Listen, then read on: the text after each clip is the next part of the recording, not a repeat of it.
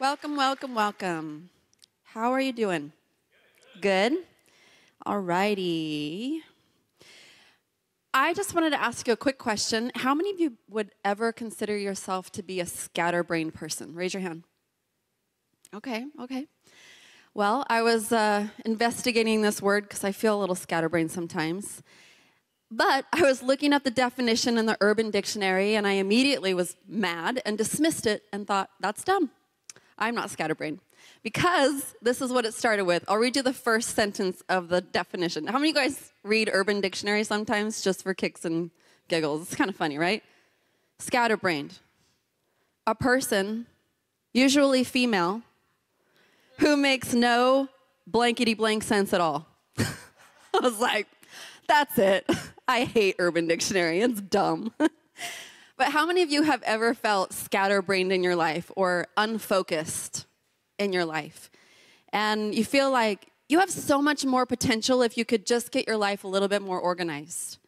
If you could just zone in on a couple areas and be more disciplined and figure things out and have a system. And you guys ever feel that way? But instead you're like, with every area? Just me? All right, well, God bless you. Bye. Well, I've noticed this in my life personally, and also in many of your lives, whether you refuse to admit it or not. But I talk to you, and I know you, and I just wanted to share some things that God has been helping me to understand. And my prayer is that you would really receive something that you can take home and have a little homework to do in your life and figure some things out to make your life more focused, more order, less chaos. How many of you want less chaos? Yes. Let's pray. Lord, I thank you for this morning. I thank you for your word. I thank you that it is full of wisdom and guidance and direction for us. I thank you that you, Holy Spirit, will speak to us this morning, that you'll convict us and help us to change. And we give you this time. In Jesus' name, amen. 1 Corinthians 14:40 says, "But all things must be done properly and in an orderly manner." We need to get our lives in order. That's point number one. If you're taking notes, note takers are history makers, so take notes, but don't be distracted by social media while you're taking notes on your phone. Get your life in order. So I began to feel a super deep sense of conviction about this at the beginning of the year. And I didn't even know what it really meant. But it's been slowly developing, and God has been slowly working on my heart, and I've been trying to understand, what does it mean to get my life in order, to be more focused? And I was talking to Rich about this maybe 2 weeks ago, and I finally told him, hey, I really feel like we need to get more focused in our life. He said, me too. That's exactly what God has been telling me. And here are the things we're going to do. I was like, great, you already have a list made for me. Awesome. And plans already hashed out. So we've been working hard to examine every area of our life and really putting purpose and vision behind each thing that we're doing. From the way that we think about food and exercise to ministry overseas in Southeast Asia, to the churches here and Mesa, our family, our finances, every single area. We've been really investigating and examining and making sure what we're doing makes sense. So we recognize some stuff that we had been doing that doesn't make sense to keep doing. And we recognize ways of thinking that at the time when we started thinking the way that we were thinking, it made sense to think that way. But now, it's not producing the fruit that we want. Our patterns of thinking are getting us nowhere. They're getting us in places that don't produce fruit and are really pointless. So we had the privilege of hearing Dr. Henry Cloud. You guys know him? He wrote the book Boundaries. Nobody's read it? How many of you have read Boundaries? It's awesome. If you haven't read it, read it. He's a super intelligent psychologist, genius guy, and he's a very, very saved. He recently wrote another book called Necessary Endings. I'd encourage you to get that one too. But he talked about the need to end things in your life. And Rich and I are sitting there thinking, this is literally what we've been talking about. What he's speaking is what we've been convicted about, and he's confirming what we've been convicted about. Yay, we are actually hearing from God. We're on track. It was confirmation that we were doing the right thing, headed in the right direction. So a couple things we wanted to do. The first thing was stop doing some things. Some things that we're doing in our lives, they don't make sense anymore. Maybe you started them years ago. Maybe your grandparents started them and then passed them on to your parents and then passed them on to you, and you're still doing the same thing. And you haven't really thought, why do we do this? Why do we do this strange tradition? But they don't make sense anymore. And some of them, they're not bad. Some of them may be producing fruit or be good in your life. But they had a season of being the best thing, and now they're not the best thing anymore. So we're cutting them out of our life, anything that's not the best thing. We're changing direction, and we're changing course. We're also starting some things. Rich and I don't want to be married to a single idea. We don't want to be attached to something because it's worked in the past. So we've really been renewing our minds and considering every aspect of our life. Like, is this something that we are just doing because it's a habit? Is this something that's producing the results that we want? Is this something, do we need to start doing something else, learn something new, go in a different direction? A perfect example was in January, Rich preached the vision of the church that we're adjusting it. And we recently updated it because it wasn't relevant for our current season. So we changed how we did life groups a little bit so that it would be more relevant to where we're at. But we have to do that on our life too. Ephesians 5:15-17 says, "Be very careful then how you live, not as unwise, but as wise, making the most of every opportunity. The days are evil, therefore do not be foolish, but understand what the Lord's will is." Rich and I, we both came to consider some simple guidelines on how do you decide what to do? How do you know what your focus is? Where do you even start? So here's a couple things to think about. We have a certain number of days that we've been given. In the end, what really matters? If you died tomorrow, or even today, walking out of the church, what would be the things in your life that you could say, that was the most important thing? I spent the most time on the most important thing. Rich and I consider that because he was in the hospital with COVID, and let me tell you, that perspective on life has not left us. We value our life. We count each day. Don't waste, or we also don't want strings attached, preventing us from being flexible for God. Things that tie us down, things that have us deeply rooted, things that have us like dug in to where if the Lord says, hey, go do this, we have to say, yeah, sorry, I can't. I'm too tied down. I can't just go and obey you. There's too many things. You guys feel like that sometimes? Overwhelmed by all the things? And Rich and I want to be waiting at the edge of our seats for our next assignment from God. And we're trying to simplify and repurpose and reorganize and restructure. So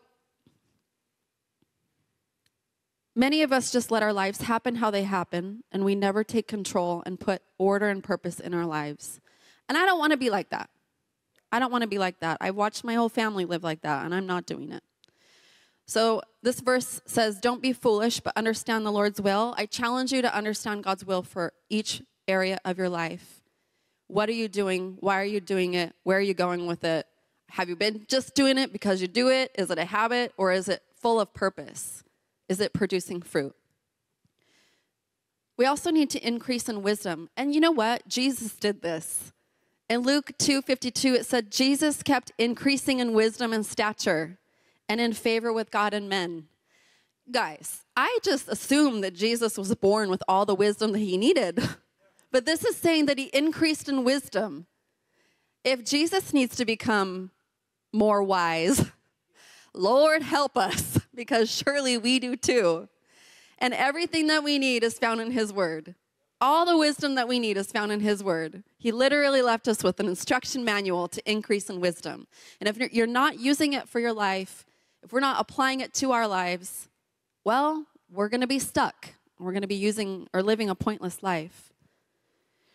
Rich and I decided that we want our lives to be functional for the purposes of God and not just comfortable for us.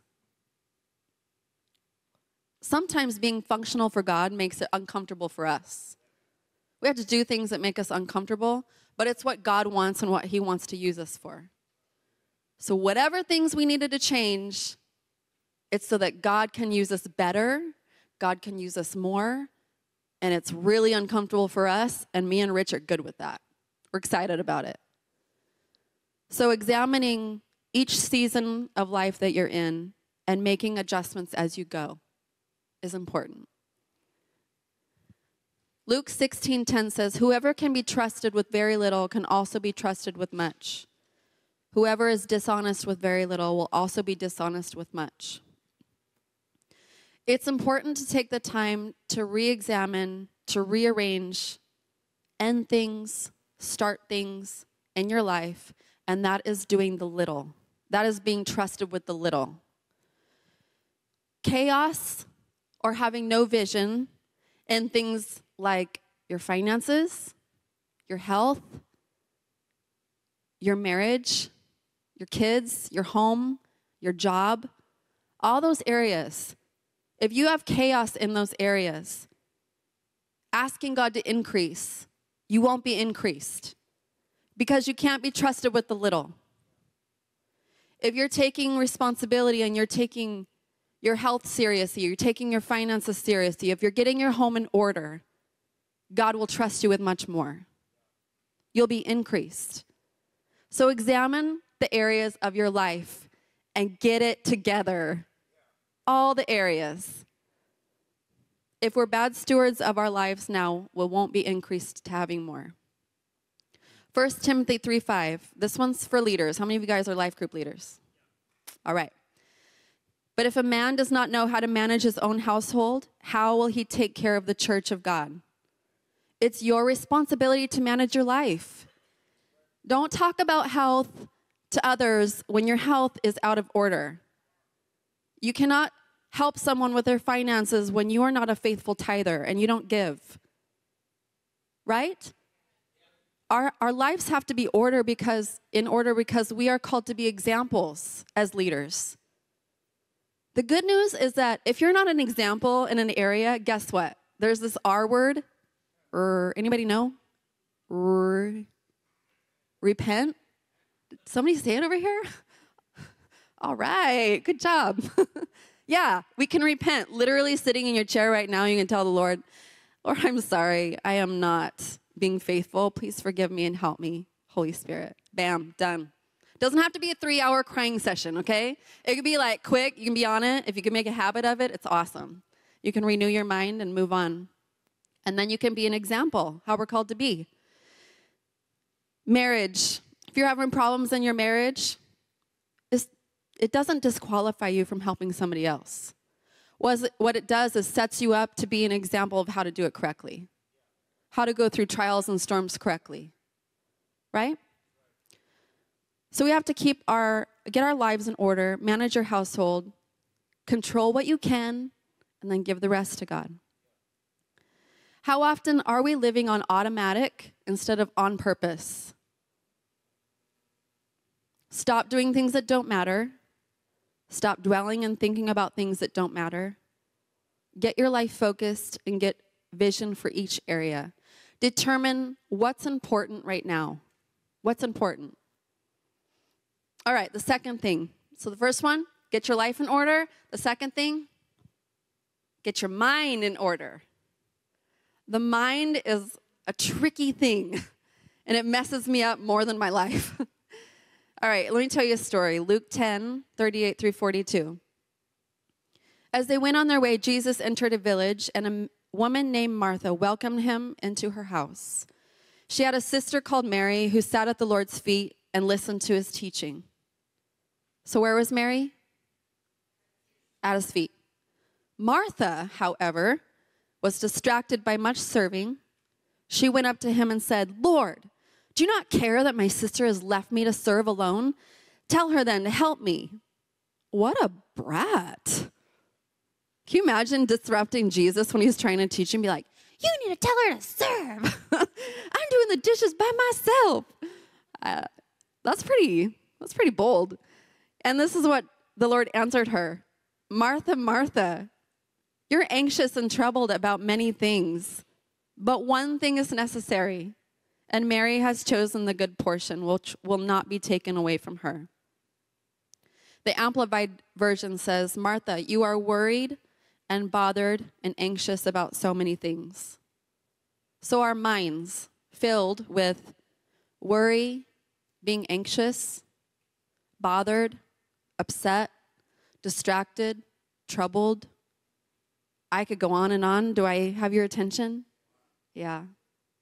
About so many things. So Rich and I had the honor of attending a conference this last weekend, and the organization that we attended, they support the persecuted church. And when I say persecuted church, I don't mean it's the title, it's the name of a church over there with a billboard. It's the persecuted church means the church is being persecuted in other parts of the world. And so Rich had the job of introducing the CEO of the organization, and he had to speak for 8 minutes. Woo, tough job. So our friend was like, I want you to come and speak, and then I just want you to relax and enjoy. You don't even have to attend the conference. And Rich and I were like, it's mission. We're going to be there. So we were there every second, and it was awesome. But it was held at this prestigious resort because the top donors were invited to attend. So we literally are around millionaires. Obviously, I had to go shopping to get something to wear around millionaires. I don't dress like that, right? And surely Rich's black t-shirts and jeans are not going to cut it. So we had to get him some stuff too. If you don't know my husband, he wears a black t-shirt every day. Every day, every day, every day. And when he doesn't wear a black t-shirt, I'm like, whoa, look at you. You got a red shirt on today. Woo. That's exciting. But anyways, we were there, and we arrived at 1 in the morning. We had to get up at 4 o'clock our time, so we were wiped out. And I woke up pretty grumpy. And I didn't know why I was grumpy. I was just irritated. And I got up. I thought, I'm just tired, you know. I tried to make coffee, and I poured the water in the wrong section of the coffee maker, and so it went all over Rich's wallet and everywhere. I was like, and then I was like, I'll order coffee. So I picked up the phone. It's 4 in the morning, and the speakerphone was like, ooh, and I'm like, the neighbors. And then it goes, beep, boop, bop, bop, bop. Hello, how can I help you? I'm like, stop, quiet, quiet, quiet, because it's loud, and the neighbors can hear us. And the whole morning had been like that, like disaster after disaster.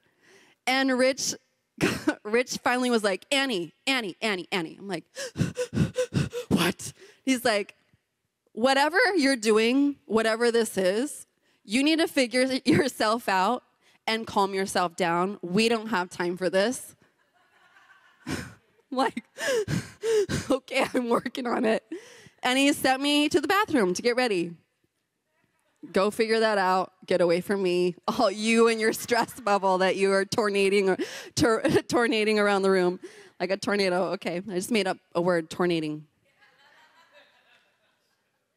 So I went to the bathroom, and I was trying to do my makeup, but I was upset. And I was praying, and I had realized I was really nervous to be there. I don't know how to be around millionaires. And I was trying to think of, like, manners that I had learned in the past and etiquette, you know, like trying to remember what my grandpa taught me about no elbows on the dinner table. And, like, this morning I was brushing my teeth, and I dragged my blouse through the sink, and then I spit on it. I mean, come on, I gotta get it together. I'm not as graceful as you'd think. My name means gracious, not graceful. So I was really hoping that I wouldn't make Rich look bad, and I represent us, and so I just wanted to present something that was, you know, great. And just renewing my mind thinking, I need to calm down. I'm going to be around a bunch of people that are here literally to give money to the persecuted church. They love God, and they don't give a rip about me, right? And so I just had to renew my mind because it wasn't right for me to ruin our time there. It wasn't right for me to ruin Rich's morning or Rich's day by my attitude. And ultimately, God was trying to bless us and give us a blessing by being in this beautiful place around all these incredible people. And I don't want to spoil that. So I could have ruined everything. It would have been easier for me to stay grumpy, and upset. But I would have ruined the rest of the moments that God had for me to enjoy. And I tell you that silly story because we ruin things with the stuff in our minds that God has intended us for us to enjoy. He's trying to get us some peace. He's trying to get us some blessings. He's trying to help us increase. He's trying to show you revelation and show you things in your life. He's trying to, do incredible things, and then we're stomping around like Martha, like throwing a fit. And we can't see what God is trying to get to us because of what's in our mind. Martha, Martha, Martha. She totally missed out. She was stomping around being extra, by the way, just like I was in the hotel. Only Jesus was in her house, so it was a little different. Jesus was in her house. So let's imagine that for a second. I have a picture. All right, so that's Martha grinding garlic for the fish. And some old lady is like, you probably should get over in that room, Martha. Look at Jesus in there. And Mary is sitting at Jesus' feet, like learning, receiving. And I wonder what Jesus was talking to her about. I wonder what he was sharing with her. I wonder what he was giving to her and blessing her with and healing her from. All the cool things that Martha was missing out on. And that moment probably changed Mary's life. But it also probably changed Martha's life. Because this is a moment that I would think that she would have remembered after seeing Jesus on the cross, crucified. She probably carried a lot of regret that she wasn't just at Jesus' feet that day. I missed such an incredible opportunity being with Jesus, and now he's dead on a cross. And I bet she was filled with regret. But how often do we do that in our lives where we're just so busy and so stressed and so just our minds are full of negativity, our minds are full of everything but Jesus, everything but what he's trying to do. And cluttered is the word. Our minds are cluttered with things that don't matter and don't make sense. And we miss out on precious opportunities. So a lot of the things that we are dealing with, some of them are so huge. Some of them are life-changing. I'm not making light of things that are extremely difficult. They're very important. And some things that we're thinking about are not things that we can just, it doesn't matter. I understand that.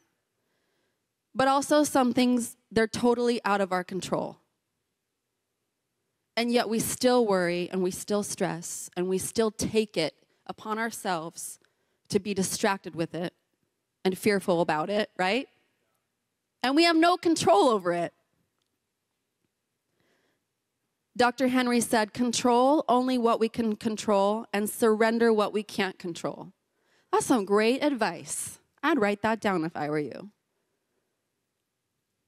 Some things are small, and when they're small, we need to put them in their place, and we need to move on. Take care of it right then, or write it down and do it later. But don't spend the whole day thinking, oh man, I gotta do this. Gotta take care of that. Well, yeah, you can take out the trash. Just do it real quick, and then you don't have to worry about it anymore, right? You gotta clean out the fridge. All right. You gotta go to the store, or I don't know what guys do, run around and what do you guys do? I have no idea. Get the car oil changed. Go get it changed. Stop worrying about it. Some things are just dumb that we're worried about. But we have to ask ourselves a question. Is what I have in my mind out of my control Is it something I couldn't even change if I wanted? If it's out of your control, surrender it to God. Stop allowing things to rob you of your joy, of your peace of mind, of your purpose. Stop allowing others to rob you from your joy and your purpose. We get so distracted by other people and what they've done and what they're doing to us. And don't allow them and don't give them the right to do that to you, right? Put them in their place. You're going to do what you're going to do. Go get on with your bad self. I'm going to think about the things that I need to think about that are more important, right? And clear up your mind space, right? I like that term, mind space. Mind space. If it's something you could do something about, refer to point 1. Get a plan and take action. All right, the third thing. When it comes to renewing your mind, we have to choose to renew your mind. Renewing your mind is like exercise. How many of you started exercise in January? How many of you are still exercising? Yes, 2. Yes. Good job, guys. Keep it up. But when you started, was it easy? It was terrible, right? Yeah. Well, so is renewing your mind. Is it easier now, Chris? Working out, you enjoy it, feels great? It's fun, right? That's how renewing your mind is. You start it, and it's hard because you got some old, funky habits up in that brain that you got to stop, right? And then when you get going and you're like, nope, not going to think that way. Nope, not going to do that. You don't let your mind go there anymore, and you start breaking those old habits, and it becomes easier and easier, and you become strengthened in the Lord. And before you know it, you're like, bam, bam, bam, I've got this. And then when it comes to bigger issues, when huge issues hit your life, you're in the habit of renewing your mind, and you got it. You know how to do it. You're in the habit of doing it. So then you can start thinking like Christ thinks about the situations in your life. That's our goal. But you've got to start somewhere. And I'm always shocked at how many people choose to keep their minds negative and keep their minds full of everything except for the Word of God. They choose not to renew their mind. Do you guys know why this happens? Well, I'm going to say 2 reasons, but there might be more. But the first one is, it's just easier to keep worrying and stressing about things than it is to do what's right and to renew your mind. It's way easier to just be mad and grumpy and stressed. And the second thing is, people want things to ruin their day for attention. Because if there's a bad look on your face and you are acting like something's wrong all the time, people are like, are you okay? Are you okay? What's wrong? I noticed your face looks really sad. I guess. What's wrong? I'm just stressed out today. You're always stressed out. Knock it off. You're in the habit of being stressed out. You're in the habit of having something always wrong with you. Get in the habit of renewing your mind. Bring joy to the crowd of people. Have something encouraging to say. Give somebody else some encouragement. Bring a smile to the room. Don't be the person that something's always wrong with you. That's not right.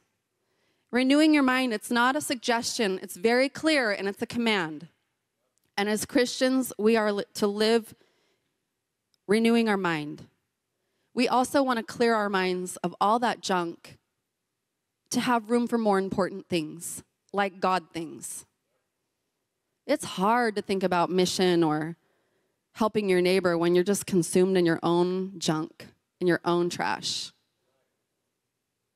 So how do we renew our minds? Taking every thought captive to the obedience of Christ. 2 Corinthians 10:5. This is the main part of getting your mind in order. So when we're talking about getting your life in order, getting your mind in order, renewing your mind, taking out the trash in your head, stop the contaminated thinking. When you start, like in the bathroom when I was trying to get ready, I was thinking, oh, this and all that, and my mind was going all these places, and I was like, no, stop. Annie, stop. And I kept thinking of what Rich told me. Hey, calm yourself. Calm myself. And I thought, I'm going to renew my mind. And I just started thinking about the Word of God and who He says I am, and that I'm called to be here, and that He's here to bless. I'm here for Him to bless me, and It's going to be great. And I changed my attitude right on the spot. Philippians 4:6-7. Do not be anxious about anything, but in every situation, by prayer and petition, with thanksgiving, present your requests to God. And the peace of God, which transcends all understanding, will guard your hearts and guard your minds in Christ Jesus. Don't be anxious, and in everything, give it to God. So that's a call for us to take action, right? We have to do something. Worrying is sin. Did you know that? Okay. So if worry is sin, but we still do it, then we're living in sin. And if we're living fearful lives and we don't renew our mind, we're living in sin. And if we choose to stay distressed, distracted, and live in anxiety, we're choosing to live in sin. So the word repentance is something that has to be regularly on the tip of our tongue, ready to use at any moment. Repent and renew. Repent and renew. Get your mind in the habit of repent and renew. Because when you do that, you're going to start thinking like Jesus thinks, and you're going to make some things happen in your life. We can do it, guys. And the act of obedience, if you do that, it comes with a promise that the peace of God, how many of you guys want the peace of God, will transcend on your life and will give you so much peace and so much understanding, it won't even make sense. The peace, why do you have peace in the storm? I don't know. God gave it to me. I'm not even worried. Why are you so calm? Jesus? It doesn't make sense. I know it doesn't make sense, but here I am, right? That's the kind of peace that we can live with. We can't say that it's too hard to renew your mind. It's just the way I am. It's just the way that I'm wired. I'm just like this. Oh, I was diagnosed to have anxiety. That's what the doctor said. He told me that I'm like that. I understand that there's medical issues and chemical imbalances in our bodies, and some of us need help with that. But also, it's also a buzzword that we live with anxiety, and it's not acceptable, right? So we need to die to that stuff. And dying is always hard, but we're called to die to ourselves as Christians. And the last point is that we need to live with purpose. Can I have the timer on the screen? Thank you. So at this conference, I had the privilege of hearing two guests from the persecuted church. They literally traveled from two parts of the world, and where they live, after the conference, they were going back to those places to deal with what I'm about to tell you. And they were sharing these stories, and they came to share the story just because there's a room full of people with a lot of money that want to give a lot of it to the persecuted church. And so it's important that they know the reality and the horror of what's going on over there, right? And so these, they got up there and they were telling stories of churches that are being burned and pastors that are being burned and tortured. They were sharing stories about the families, how they're being separated, and they go into the village and they kill all the men. Because with the men gone, there's no provision and there's no protection. And the women and children have to fend for themselves. They have no way to make money. They have no way to get food. They have to try to survive on their own. And the Christian villages are ransacked by the Muslims. And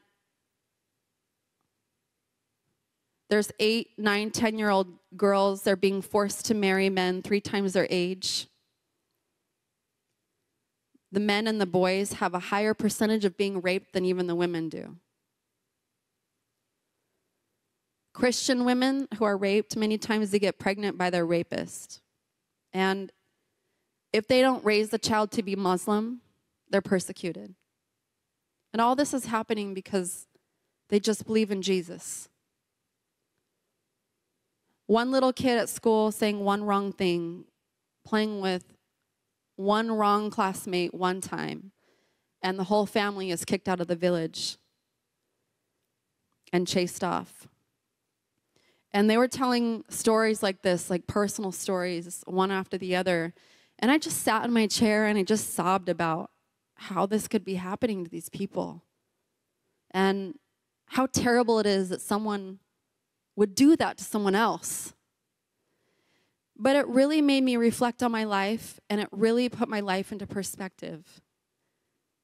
And last night I said that it made me feel American, but what I meant was it made me feel like a spoiled American listening to those stories, because we don't have that here.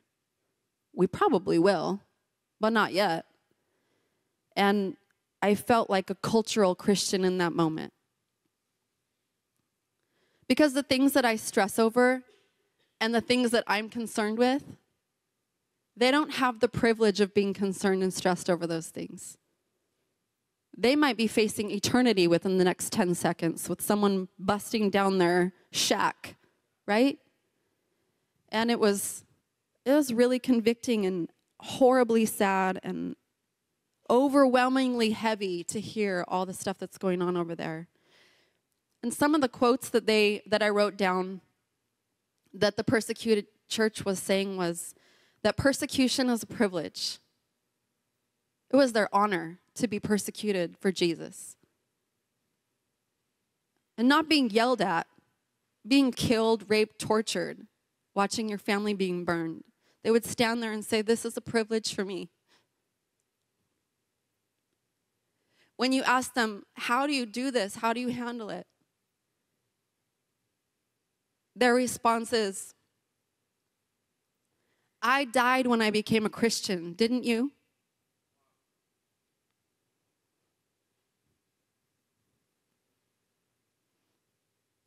When I was feeling so despaired by all of this after they were done speaking, their attitude was, "Don't be despaired by the darkness, but sing in it." And I learned so much from this. There is a much bigger picture. Eternity for these people is just a moment away. And I want to live like that. And the reason I'm telling you to get your life in order and your mind in order is because we are clouded and overwhelmed with so many things that just don't matter when you look at the bigger picture. And we need to simplify and get rid of some of this stuff that's clouding our life, clouding our mind, stealing our vision and our purpose, robbing us of our destiny. God wants me to be flexible. He wants me to have my life in order with no strings attached, ready to obey, not overwhelmed with all the world's concerns. And so I wanted to challenge you this morning, if I haven't already.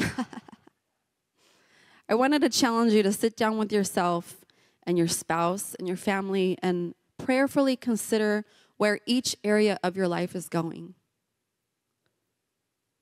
Let's get our lives in order. Let's put things into perspective. Each of you have a higher calling.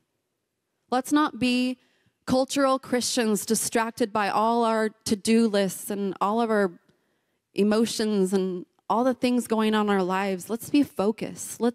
If you've got to do something, do it for a reason. Do it with some purpose. Your health, for example, get it under control and get it in order, because when God calls you to do something, you want to be able to do it. It's important. Your finances. Is everything tied down? Is every teeny cent tied down to something? Let's be flexible for God, to be used by Him. I love the image of us sitting on the edge of our seat, waiting for orders from the Lord, not tied down, not unable to go, but ready to jump up and go all in. But we need to think and act and live with purpose and vision. Amen? All right, let's be standing.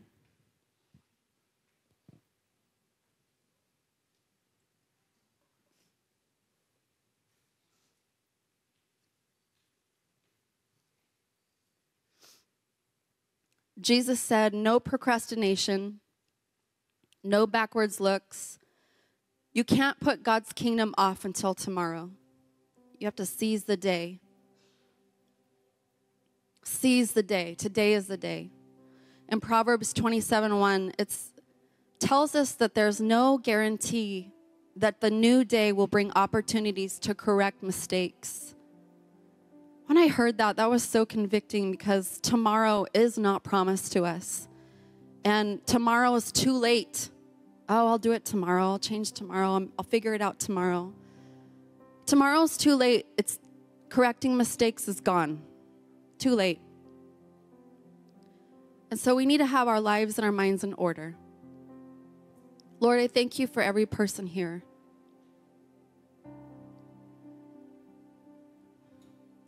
Lord Jesus, I just speak clarity over the congregation. I just ask, Lord, that we would be able to hear clearly from you. Put things into perspective like you have for me. What are we doing that's not important? Make it clear to them, Lord. Give them direction. I apply the blood that you shed from your feet over their lives in the name of Jesus. That blood represents direction, that you will have direction everywhere you go, everything that you do. You would know what to do and how to do it. That the Lord will give you wisdom and direction. Lord, I just ask that you would help them to eliminate chaos from their lives, from their schedules, from their health, their eating, from their ministry, their home. Everything that's out of order, everything of disorder, help them to rid it of their lives and to be focused on what's important. Jesus, help them to really zone in and give you their best. Help them to recognize areas that are not producing the best fruit. If it's half fruit, if it's small fruit, if it's not sweet fruit, I pray that you would help them to eliminate it out of their lives to produce extraordinary fruit. Help them to prune their lives in the name of Jesus. Lord, we thank you so much for this time, and we love you in Jesus' name. Amen. Your faith always starts with a decision to follow Jesus. And without Jesus, it's very hard to order your life. And some people can figure it out, but the sad part is they work so hard to order their life and then their eternity is out of order. Their eternity is spent in hell. Well, why did God make hell? Well, He didn't make it for you. He didn't make it for me. God made hell for our enemy, the devil, and his fallen angels. He surely doesn't want you to go there. But the problem is we all have sin. We all have sinned. And the Bible says that the wages or the price, the punishment for that sin is hell. It's eternal separation from God because God's perfect and he cannot be around sin. So we can't spend any eternity with him covered in sin. It doesn't work like that. So because there's hell, we go there by our own free choice. He doesn't want us to go there. And what he did was he sent Jesus to rescue us. Jesus came, he lived a perfect life, and he was crucified on the cross, and he died with our sin. He died in our place. He died as our punishment. So that when we ask him to be our Lord and our Savior and we repent for the things that we've done, he comes and he pours his blood that he shed all over us so that we can be free of sin. And we can choose not to go to hell. We can choose heaven. God did everything he could, sending his one and only Son to provide a way so that you don't have to go there. So if there's anyone here today that you don't know Jesus as your Lord and Savior, on the count of 3, I want you to raise your hand. I want you to give your life to him. There's no better way to live. And eternity depends on it. So on the count of 3, raise your hand if you want to be saved. 1, 2, 3. Raise your hand.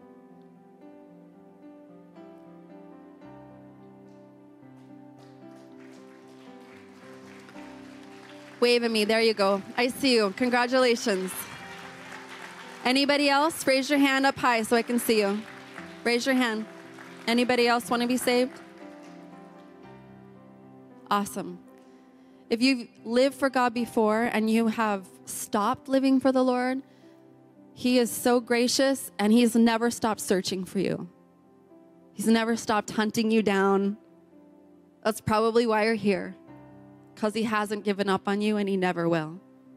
And He wants to rescue you and He wants to take you back and help you in your life. So you can rededicate today. You can give your life back to Jesus. You can start it all over. If that's you and you want to rededicate, raise your hand. 1, 2, 3, go. Raise your hand if you want to rededicate. Anybody? You want to live your life full of purpose and victory? Tired of living in chaos?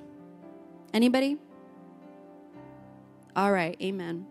Well, I want to meet you that raised your hand up here in the front. I'm not going to embarrass you or make you speak in the microphone. I just want to have a second to pray with you. So, church, let's welcome him down. Well, just repeat after me. The whole church is going to pray with you guys, and you're going to give your life to the Lord right now, okay? Lord Jesus, thank you for dying on the cross for me. I accept you as my Lord and my Savior. Please forgive me for my sin. Come into my heart. I want to live for you every day of my life. In Jesus' name, amen. And Lord, I thank you so much. I just ask that you would pour your Spirit out on their lives, that they would know that today they are a new creation, that the old things have passed. All your past is gone, erased, and today is a new day. Jesus will use you. He wants to use you and fulfill the purpose that He has in your life. And Lord, I speak that over their lives, that they would know who you are, that they would know how much you love them and how precious you are, how precious they are to you, Jesus. We love you and thank you in Jesus' name. Amen.